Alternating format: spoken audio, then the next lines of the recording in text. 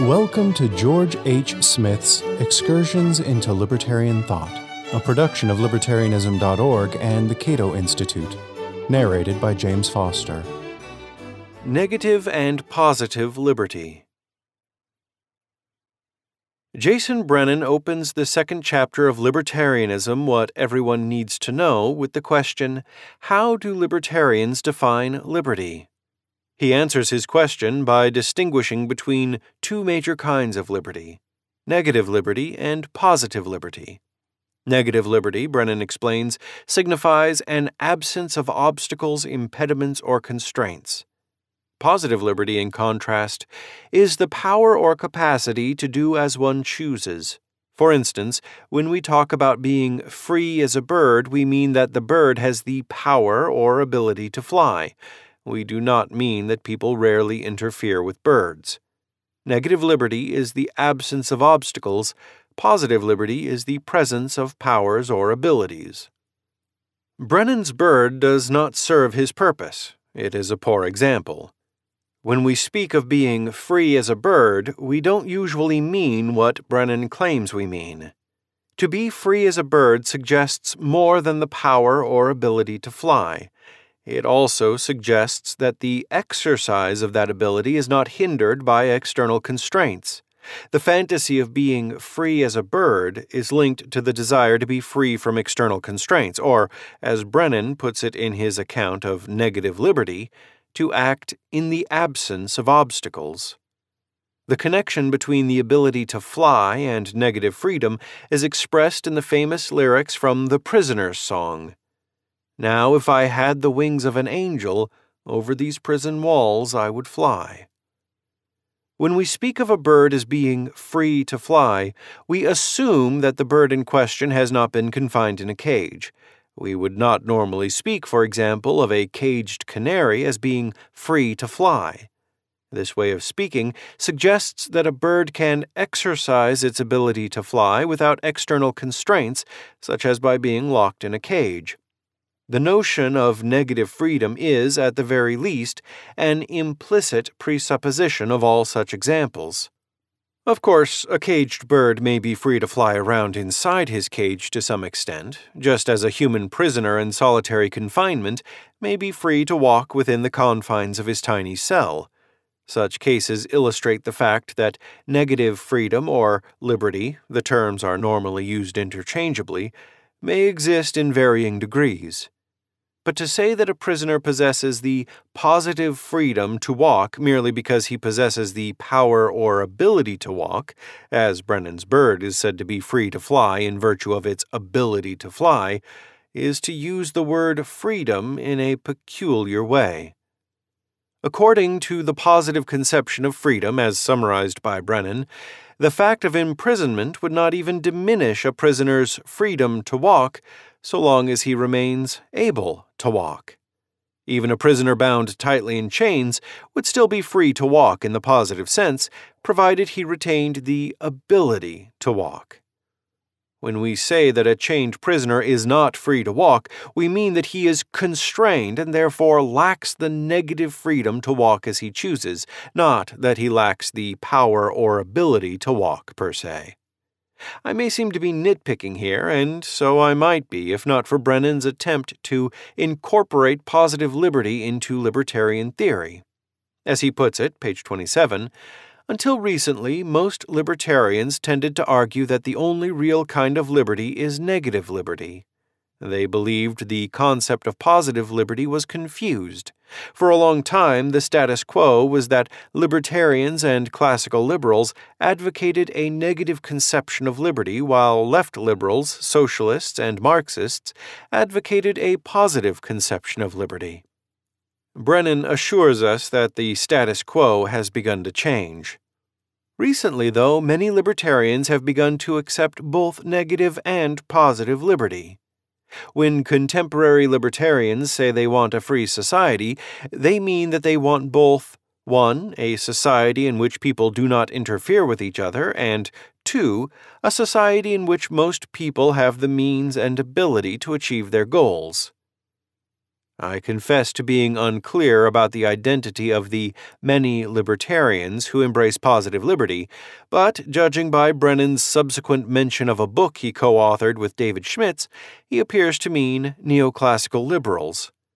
In his recommended readings at the end of his book, Brennan lists 4 authors, including himself, under the heading Neoclassical Liberalism.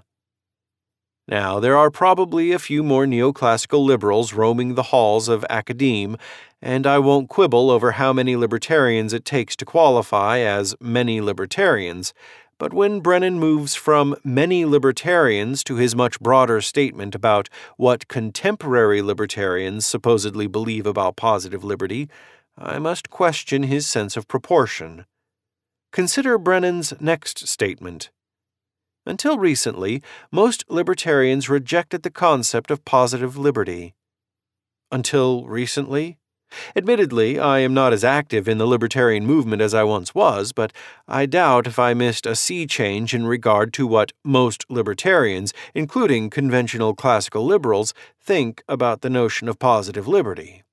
Brennan is again exaggerating the influence of his band of neoclassical liberals. A handful of academic philosophers does not a movement make. Let's proceed to the more substantive problems in Brennan's account. Why was the notion of positive liberty traditionally rejected by libertarians? According to Brennan, libertarians thought that if positive liberty, understood as the power to achieve one's ends, counted as a form of liberty, this would automatically license socialism and a heavy welfare state.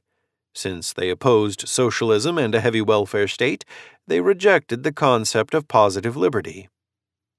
This explanation is neither accurate nor fair. Traditional libertarian objections to positive liberty were far more sophisticated than Brennan would have us believe. I will cover some of those objections in my next essay. For now, we should try to understand what the point of all this is. Why, for instance, do we find Brennan, page 28, asking this loaded question? Why do many libertarians now accept positive liberty? Brennan explains, contemporary libertarians tend to embrace positive liberty. They agree that the power to achieve one's goals really is a form of liberty. They agree with Marxists and socialists that this form of liberty is valuable, and that negative liberty without positive liberty is often of little value. Permit me to be blunt. Contemporary libertarians on the whole tend to embrace no such thing. They do not agree with Marxists and socialists on this matter. On the contrary, they tend to argue that positive liberty is not a form of liberty at all, if by form we mean to suggest that positive and negative liberty are 2 species of the same genus. Rather, as Murray Rothbard wrote in Power and Market, page 221, freedom pertains to interference by other persons. The word, in a social context, refers to absence of molestation by other persons. It is purely an interpersonal problem. I see no evidence to indicate that the mainstream of libertarian thinking is changed substantially from this description of liberty given in 1773 by the American clergyman Simeon Howard. Though this word, liberty, is used in various senses, I mean by it here only that liberty which is opposed to external force and constraint, and to such force and constraint only as we may suffer from men. Under the term liberty, taken in this sense, may naturally be comprehended all those advantages which are liable to be destroyed by the art or power of men, everything that is opposed to temporal slavery.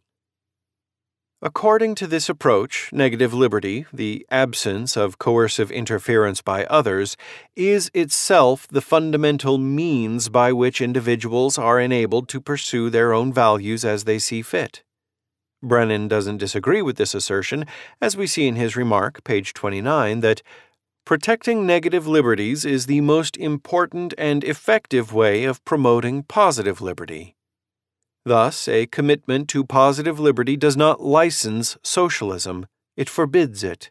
Marxists say that positive liberty is the only real liberty. This real liberty is found in market societies, and almost nowhere else. Brennan obviously wishes to turn the notion of positive liberty against socialists and other advocates of expansive governmental powers. Whether his efforts are successful is a problem I shall take up at a later time.